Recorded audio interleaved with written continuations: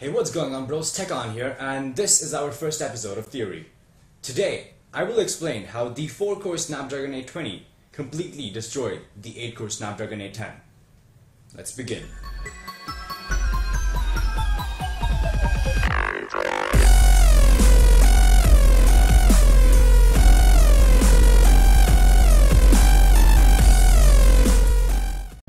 Alright, so when we talk about SoCs, which stands for System on Chip, we have a few things to talk about. So 1, it's the number of cores.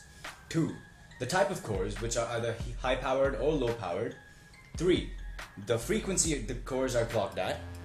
4, the bus width, that is 32-bit or 64-bit. And 5, the device fabrication, which is the thinness of the core that you use. So all of us know that Qualcomm in the last generation of their flagship SoCs had a major mess up with their Snapdragon 810 processor. It was actually so hyped up about that even Samsung didn't even implement the 810 in their flagship device, the S6. Instead, they chose to go with their exynos 7420, which was a homebred Samsung chipset. That was how bad Qualcomm had actually messed up the 810. When we look at the SoCs that Samsung had used for their S6 and the S6 Edge against the SoC that Qualcomm had considered its flagship for last generation, the 810, we don't see much of a difference in the clock speed or the bus width. The only difference goes in the device fabrication. Device fabrication is the process used to create the integrated circuits that were used.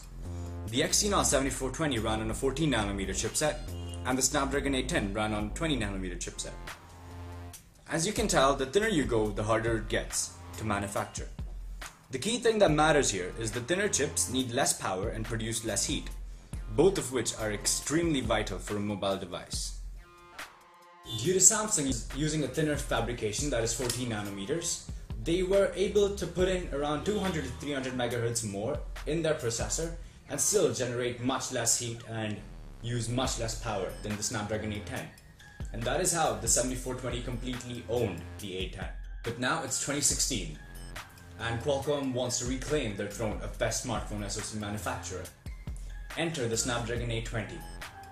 The Snapdragon 820 is a quad-core chipset running on a 14nm fabrication and cryo cores, 2 high-powered cryo cores and 2 low-powered cryo cores. So one may say, Qualcomm went completely crazy going back down from 8-core to 4-core. But no, that was the smartest decision Qualcomm has made in the past 2 years. These guys have finally implemented a 14nm chipset and a quad core that not only defeats the 810 but even tops it twice. Hence the final answer why a quad core chipset completely defeated an octa-core chipset is the device fabrication. That's not the only thing though. Even the cores, the cryo cores that were implemented into the 820, they're much more efficient by themselves, and they maintain the equilibrium between battery life and performance, and so the 820 completely defeated the 810. So, can Qualcomm take the lead against Samsung, MediaTek, and HiSilicon? Only time will tell. Talk about SoCs, which stands for